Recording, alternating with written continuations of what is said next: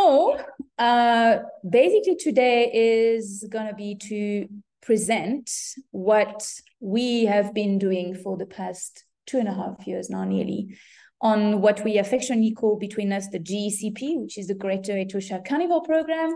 And that's basically a large-scale collaborative program actually, that is jointly led by the Etosha Ecological Institute and the Ongava Research Centre. And that's basically, the broad question is studying carnivores in a changing world. How that started, it started when Werner Killian was still the head of the EI. And then one day with Flo, he sat us down and he said, well, would you want to lead a large carnivore program in Etosha, because we need to know more about them? To which we replied, wait, let us sit down and you can ask that question again, because we couldn't believe our ears. And so we said, sure, we are really keen. So that's basically to put the emphasis that it was basically an EI initiative, and that program is really jointly led by EI and ORC. So what do we mean by a changing world? Well, basically we're looking in a huge global change across the planet, with increases in the human population, but also in our activity and infrastructure and basically everything that is related to us. And concomitantly to that, we usually notice a decrease in the protected area across the world. That is also true with Etosha. You can see at the top like the evolution of Etosha National Park shape and size, basically. And then in parallel to that, we are today knowing that most of the there's a huge decrease in wildlife population abundance, and especially for carnivores. Here is just the 5 large carnivores of Africa. We do not have any wild dogs in Etosha at the moment. They used to be, but basically all those population are decreasing, except maybe for the brown hyena. We are busy revisiting now with the IUCN's hyaenid specialist group, the distribution and numbers of the 4 species of hyenas in the world. And it seems that at least in Namibia, there is a possibility for the brown hyena population to be on the increased size. That's yet to be confirmed. But basically all those large carnivores have seen the population dramatically decreasing over time. The conservation status is also increasing in the vulnerability. And then in parallel to that, which is really impressive and a real problem, is that they are losing a lot of their range.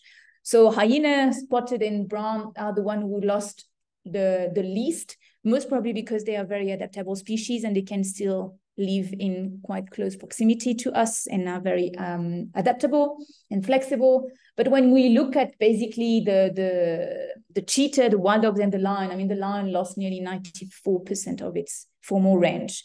That is absolutely huge. And now most of these species are mainly, if not only, restricted to protected areas. So the protected area in which constitute right now the core of our study area are really the source of the large carnivore population.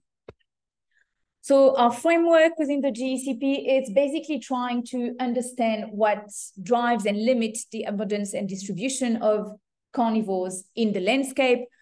So ultimately, this is most probably going to lead to looking down at are those population limited by or influenced by bottom-up or top-down processes.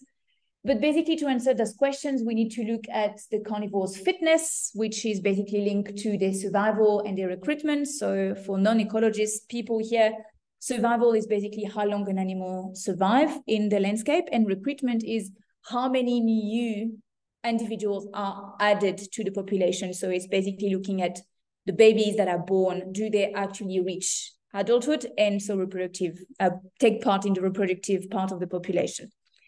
There's a lot of drivers that influence that fitness. Then this list is non-exhaustive, but that's the factors that we are actually particularly interested in our program. And so that's basically looking at food and water, that is resources for those animals, disease, that's mainly limiting factors, genetic diversity and gene flow within that population, but also with population adjacent to us. The intra-guild interaction, so that's within the carnivores, how they interact with each other. And obviously, even though it's the last there, it's definitely not the least, is how humans are playing a huge role in their distribution and abundance at the moment. Factors to be measured, there's just barely really example. We're going to look at water availability, rainfall, habitat quality, presence and abundance of prey, looking at which disease we can find, the genetic diversity, how they interact with each other, mainly looking at with GPS collars and direct observation, and the interaction with humans. So that's obviously range from mortality from those carnivores, but also how they cross the fence and their feeling and a perception of humans towards those carnivores. The landscape we are working on is the Greater Etosha, what we call the Greater Etosha landscape. Affectionately, also, we name it the GEL. So that's basically composed at the heart of the Etosha National Park, which is about 23,000 square kilometers. And then within a 40-kilometer buffer, there's basically a mosaic of private freehold farmland to the south and the west of Etosha, separated with Etosha by the veterinary fence. On the western, and northern side of the fence, of the Etosha fence, this is mainly communal land. So that's also human settlement, but also communal conservancies. And if we add that 40-kilometer buffer to the Etosha National Park area, then we basically talking about working in a landscape that is nearly 59,000 square kilometers. This is huge. This is very difficult to cover, obviously. So we're not even planning on doing everything, but for sure we can't even do something everywhere. So it means that in this landscape, we cannot know everything that's going on everywhere. There's going to be an area of special focus. And from there, we hope to derive conclusion and lessons for the whole landscape. Up to now, I've been talking about large carnivores, but of course, we do not have only large carnivores in the landscape, and we are not interested only in large carnivores. So we're actually looking at the 5 species of large carnivores in the area. We do count brown hyena as a carnivore. It is a carnivore. It's usually not considered as a predator, but definitely a carnivore that has a huge role to play in the scavenging ecology in this area.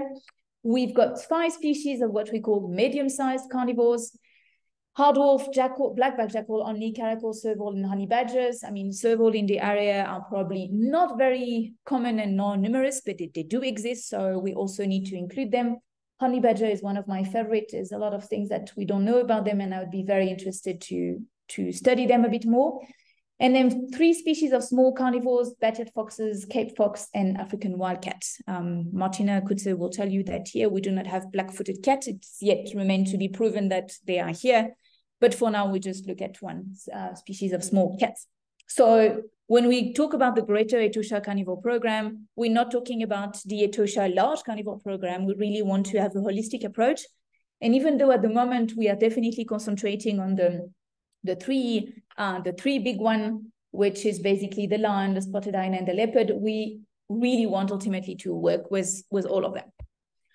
Okay, so what we've done so far? Well, let me just give you first a few numbers. So the GECP is basically composed of 7 research partners, 2 local. At the top there, this is the one that basically coordinating the whole program is the EI and us. Then the 2 local university, UNAM and NUST, a local partner as well, NGO, which is the Namibian Lion Trust that operates in the western side of Etosha, outside of Etosha. And then international universities, main partner being the University of Georgia through Jim Beasley, the IZW through Jörg and Bettina, and then the University of Ljubljana to Miha. For all of you who don't know the name, I'll just drop them here so then you can have those person pinned down somewhere. Okay, we are at the moment training 5 students, which include 2 PhD students.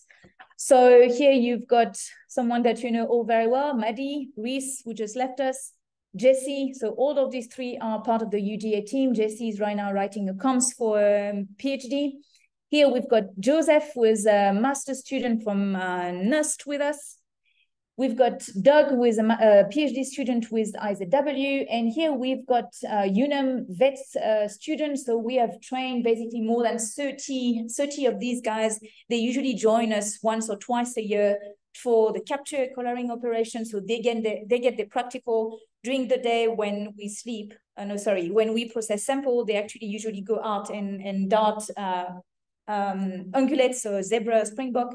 And at night, there's no rest for the wicked. They're just coming with us and shoot lions and hyenas and whatever we can, so we can stick collars on them.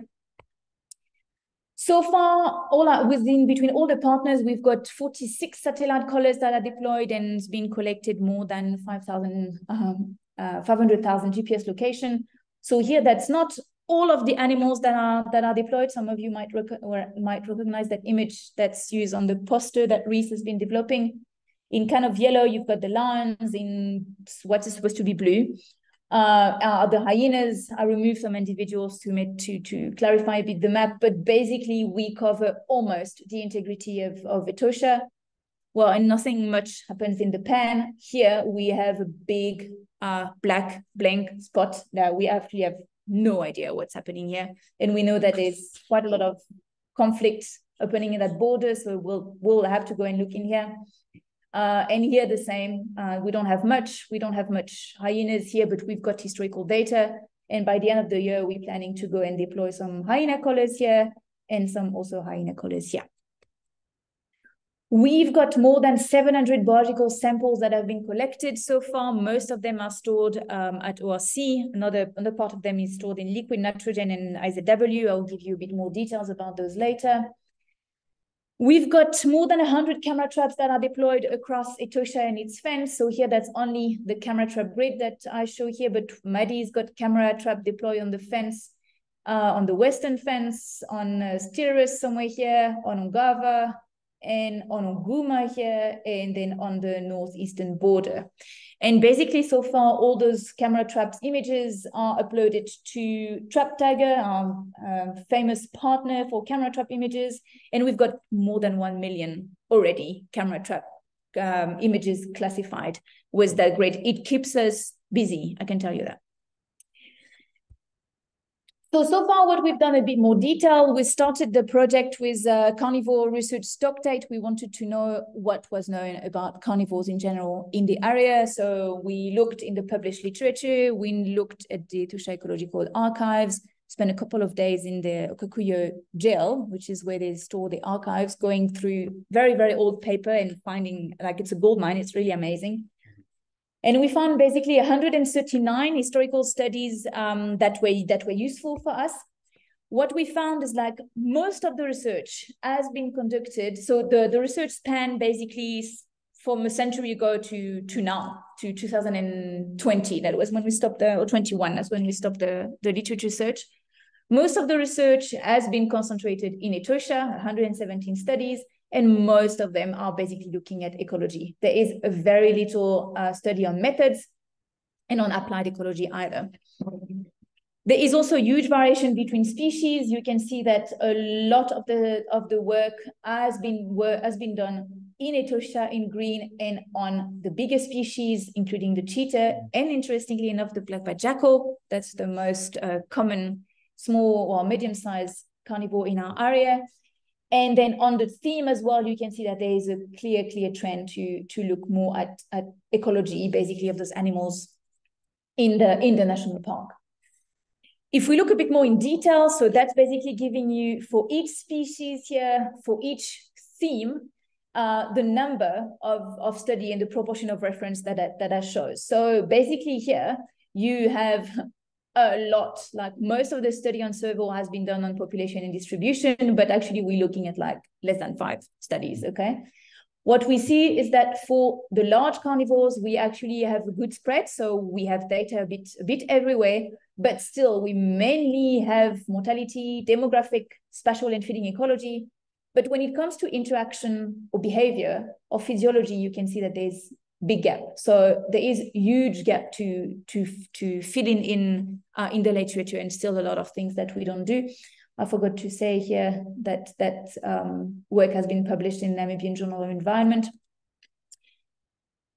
Then the next step was to look at, obviously, historical data. I'm going to go quite fast on that one because my last seminar was on this, so I'm just going to skip that. That's also been published in Namibian Journal of Environment last year. That's looking at the leopards on Ongava. So that's combining information from GPS collars here and then from camera traps, and basically looking at the number of individuals we saw on Ongava, so about just shy of 30. We identified 2 parts of the population, resident and transients. And when we look at the transients, residents, we estimate that basically there's about 10 leopards that established their territory on Ongava. And then the last paper that we published actually this year so far was a paper from Dipanjan on looking at the effect of the fence, the Etosha fence, on lion and hyenas using a historical data set from the EEI.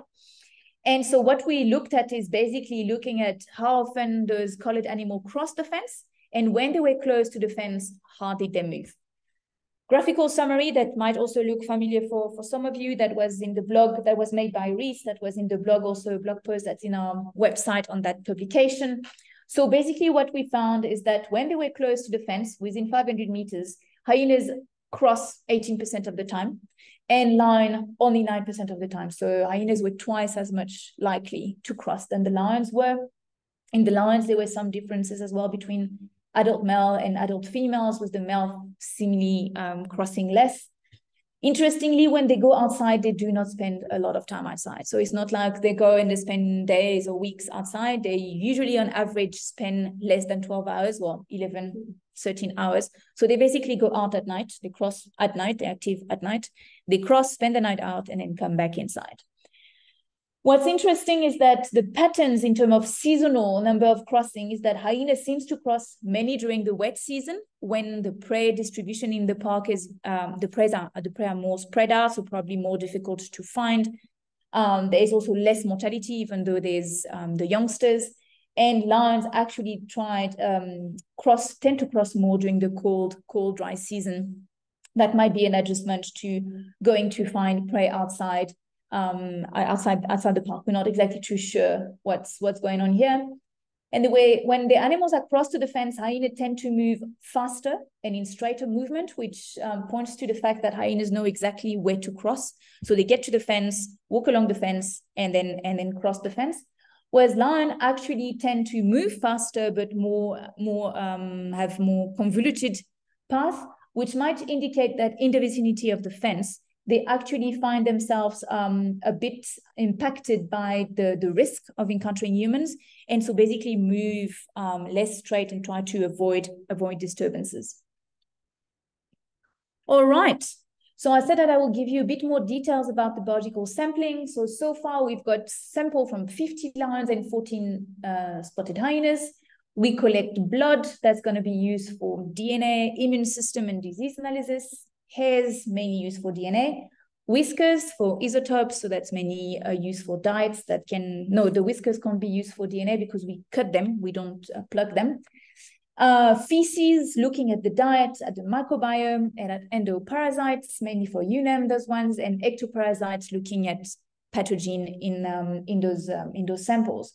So that's here, that's the IZW team, was Otwin from UNAM collecting sample on immobilized lioness.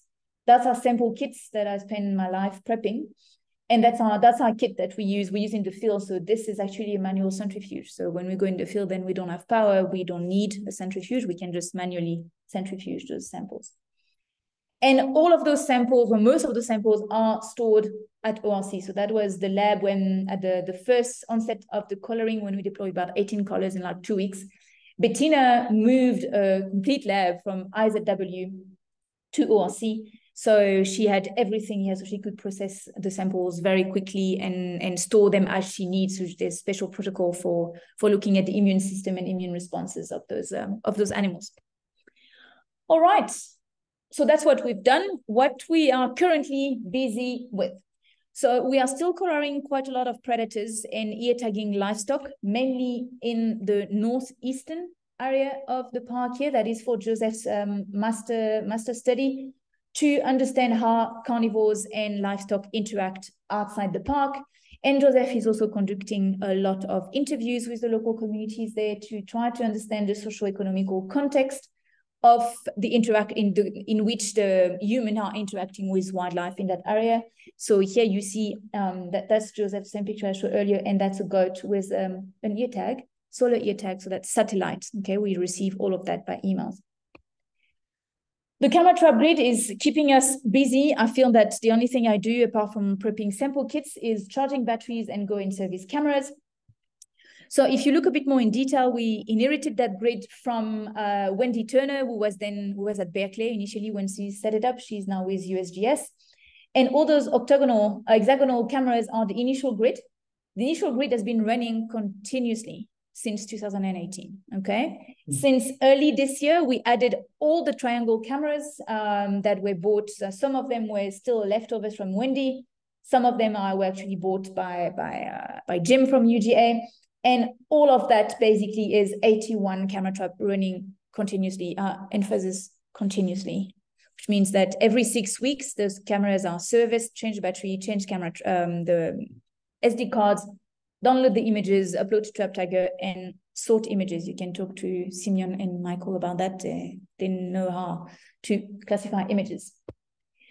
We are also trying to raise public awareness about carnivores, so not just carnivore ecology, but trying to explain to people, to visitors to Etosha, why they will see mainly lions, few hyenas, with collars. Usually tourists do not like to see animals with collars. I am a photographer. I also hate seeing animals with collars, especially those for which the collar is so obvious, like in a lioness, in a lion, adult male lion, the mane hide it quite well. But then it's basically trying to explain to people, look, you're going to see collars on animals. This is who is deploying them. This is why we are deploying them. This is what they're going to use for, and just answer basic questions a lot of people are asking. But then does that not change the behavior of the animal and those kind of things? So it's basically giving people facts about what we're doing. Those two posters were designed by Reese. We are now in the process of getting them approved for putting them up in Etosha and in lodges around Etosha as well. So that's done the end of the EI at the moment.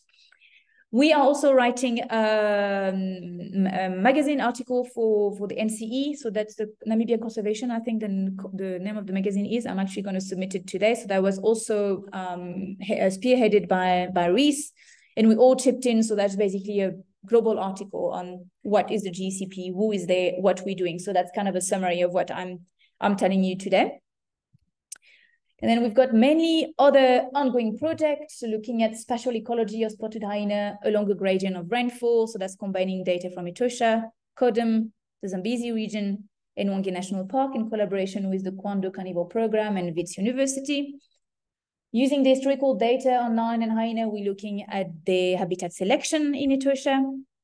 We are looking at the more in detail on the wildlife fence crossing. So that's the camera trap study led by Maddie. So that's Maddie setting up a camera trap here. And that's one of the hard wolf about to cross the fence. She's looking at carnivores, but also at other species of animals. And then we're looking at the diet as well across the landscape, not only in Etosha, but we collect scats everywhere we can. And that's Jessie's PhD, looking at not only lions and hyenas, those ones are lions, but obviously we have a lot of cheetah and jackal cats as well. And then Doug is doing his PhD with IZW and Ljubljana on the social ecology of lions, and that includes spatial ecology, the home ranges, how they overlap and how they meet each other, but also how they communicate with vocal communication, basically. So he's busy doing that in the central part of Etosha. So the colors range basically from Sonderkopje to all the way to Halali. So all of those are IZW colors. All right, but that's not enough. We don't want to stop here, even though that keeps us really busy. We have a lot of other plans. So next year, that's big things. That's the 50th anniversary of the EEI. So we are just going to try to celebrate that with a bang and run park-wide surveys of 4 species. So that's going to be next year. The first one is going to be using call-up stations for lion and spotted hyenas. So we would go to all those cross spots at night and play sounds that attract lions and hyenas and count them and identify them, and then come up with an estimate of the population of those carnivores that's been asked for years by MEFT. So we hope that next year we can give them an answer. And then there will be a citizen science survey for leopards and cheetahs. That will be an MSc project, probably with Michael. This, some of you might be familiar, that's the pilot study I tried to run on Ongava. It's a total failure, so I do not recommend trying it again. But the idea is basically next year, we will be really doing a full-on survey. So there will be posters in Etosha, flyers, and posts on social media, and we will ask people to send us the pictures of the sighting, so we can on each sighting identify the animals and then run a bit more complex models to try to estimate those guys. Some of you might ask, okay, but then why don't we do everything? Why don't we use the same methods for everyone, right? The problem is call-up survey only work for usually dominant carnivores and carnivores that are social. Leopard and cheetahs, leopard are usually solitary, cheetahs are definitely subordinate, and both of them are not very vocal. So those guys sometimes do respond to survey, but it's definitely to call-up. This is definitely not the right method to survey them. And then why are we not using citizen science for lions and spotted hyenas? Well, for lions, because actually in order to identify lions on pictures, you need to have very close-up pictures of whisker spots, and very few people are capable of sharing those pictures with us. It's a bit technical. So we would basically have a small sample size, even though lions are seen often. And then for hyenas, spot patterns are not easy, but also they are mainly nocturnal. And guess what? The park is closed at night. So this is why we are using two different methods.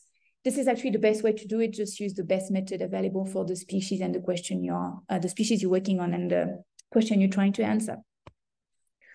All right, we're also gonna, on our side, a bit more concentrate on Ongava. We're gonna leverage the ORC long-term camera trap dataset that's been building since 2009.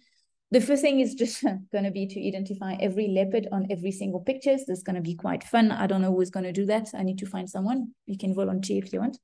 There is about, I need to think, there's about 5,000 images. That should be okay. Yeah, good. Thank you very much, Rolf. I take notes of the volunteering. We'll also look, once those has been identified, then we can basically know which animals has been seen where and when, so that we can actually look at the longevity of those animals. For instance, we know that that leopard that was collared in 2012, it was a fully grown adult male already, holding a territory, was still seen in 2019. So that's at least 7 years. We can probably say that it was at least 9 years at the time. 9 years residence, that's something. So we hope that we'll have more data on more individuals to start answering that questions. And then obviously look a bit more into population ecology. So that's a picture from Maddie at the fence. As I said at the beginning, we know that we have resident and transients. We can know quite a lot about resident because, well, we're going to see them quite often. But what's going on with the transient? What's happening with those guys who actually cross and then spend extended amount of time on the reserve? So do they go out and we never see them again? Do they come back, pop in again 2 or 3 years later, maybe just to check if a territory is vacant and then leave again? Do they come back and then stay? So that's all those big questions that a long-term camera trap data set like the one we have can answer.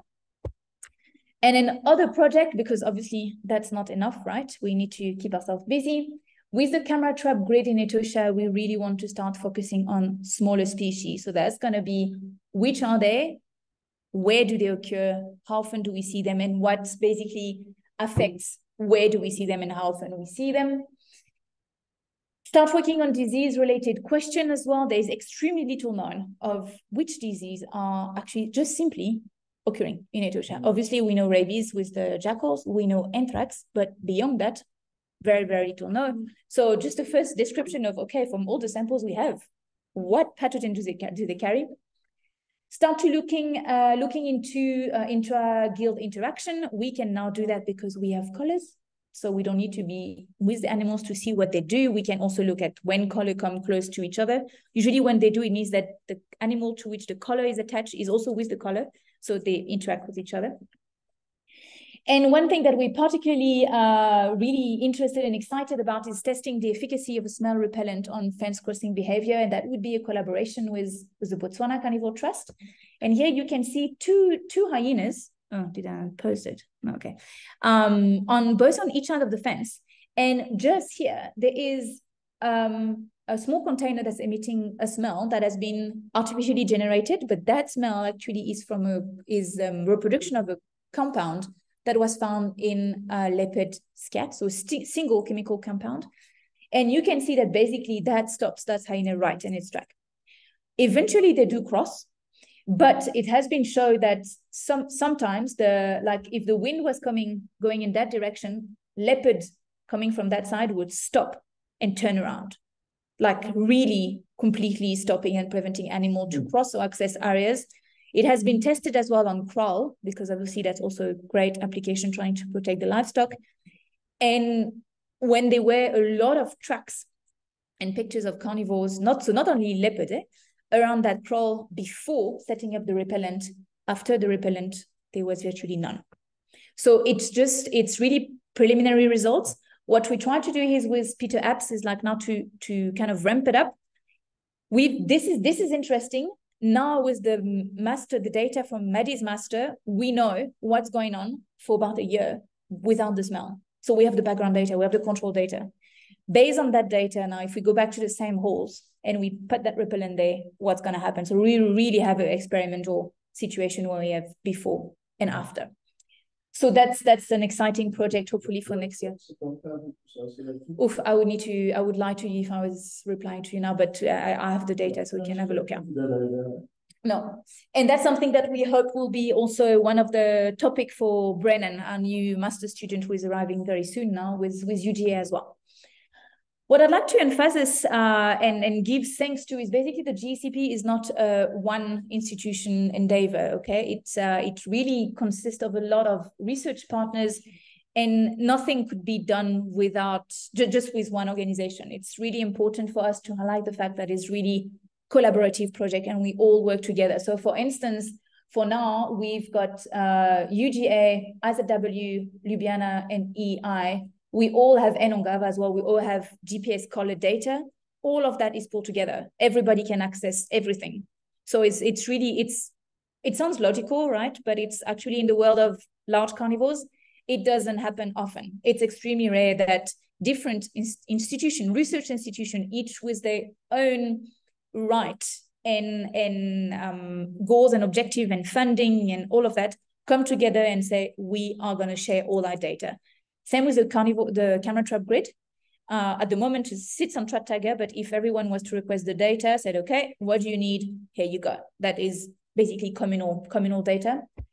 This would not be possible without the AI support of two main partners. So WildEye is actually the company behind Trap Tiger. They're based in South Africa.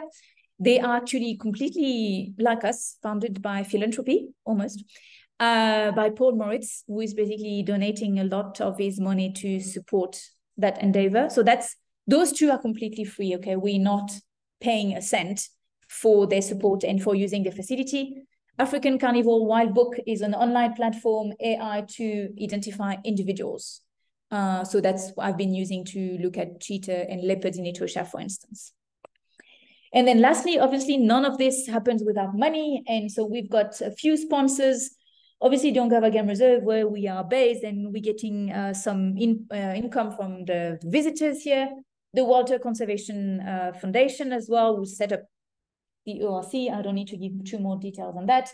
And also Varta, who is our local supplier of batteries. And at the moment, just for the Etosha Great Fence, we have a total of 1,300 batteries that we keep charged and whatever. And Varta through Vision Trail Marketings in Windhoek is actually sponsoring us. Not everything, but they make donation every year. They also used to survey our water holes here, and they give us good discounts on when we buy batteries with them. So that's the thing. The key about that program is that it's just not us. It's also not us with EI. It's just a lot of partners coming together with the same goal of advancing what we know about large carnivores and hoping that this knowledge that's generated there will help their conservation and improve our coexistence with them. Thank you very much. That's about it.